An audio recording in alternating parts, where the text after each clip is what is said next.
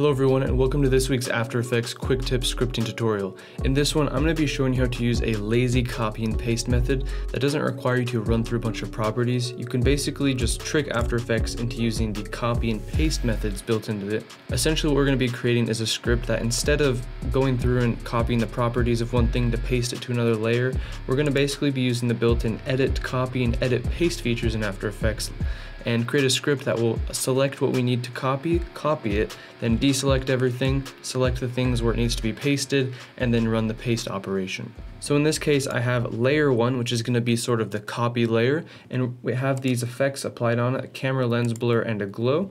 And what we're going to be doing is copying these effects over to our layer 2 here, where it's basically just going to paste them using the paste function. So when we run our script, it doesn't matter what we have selected in the composition as long as we have a composition open and these two layers set up like this. When we run the script, it's going to copy and paste those effects over to the second layer.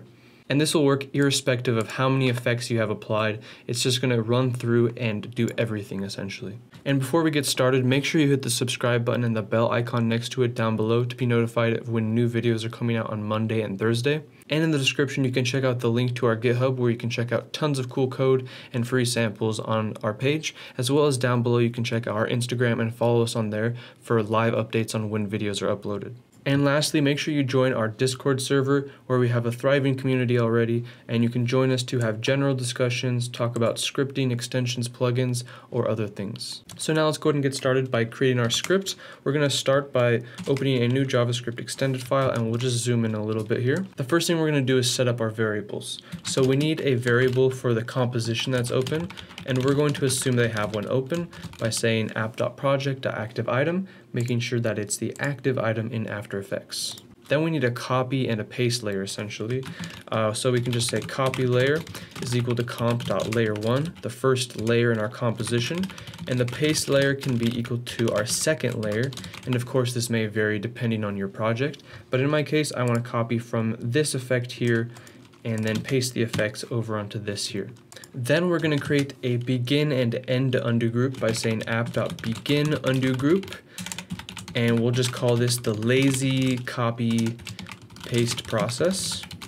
And then we need to end this by saying app.end undo group. And again, if you're not familiar, this will essentially allow us to put any code between this, and we can press Ctrl-Z or undo once to undo all of the operations within it. So we could go through and create 100 layers or apply 100 effects and easily undo them. And in our case, we're going to be copying who knows how many effects to the secondary layer. So we want to make sure we can easily undo that if it doesn't work out. And now we're going to get into the lazy part, where essentially what we're going to do is go through the process of how we would do it manually in After Effects. If we were to do this manually, what we would do is select our copy layer. We would then select each of the effects inside of our layer, go up to Edit, Copy, and then we would select our paste layer or our second layer and go up and say Edit, Paste. So essentially what we're going to do is replicate this process with a script using command IDs. So the first thing we need to do is again select our copy layer, but what if they have some other layers already selected?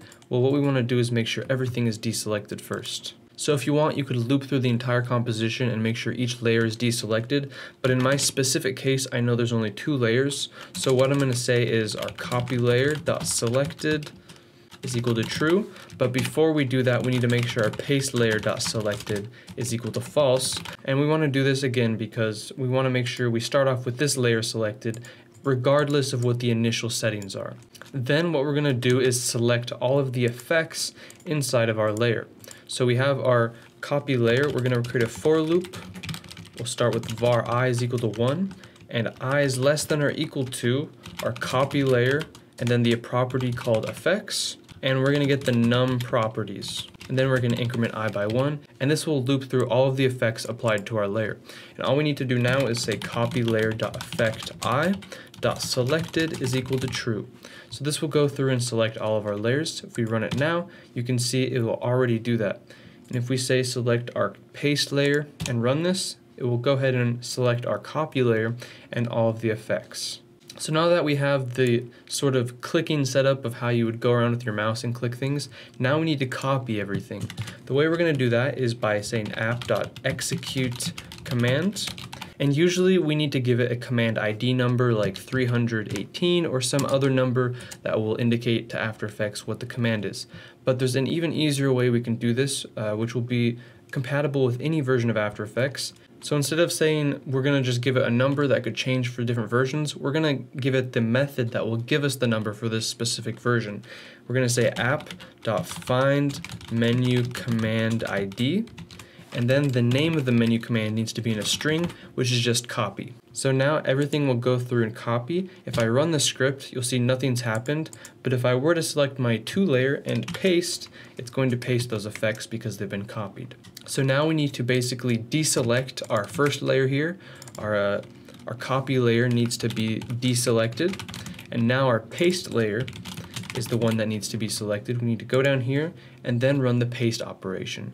And the way we're going to run the paste operation is the same as copy, but we're just going to change the text to be paste.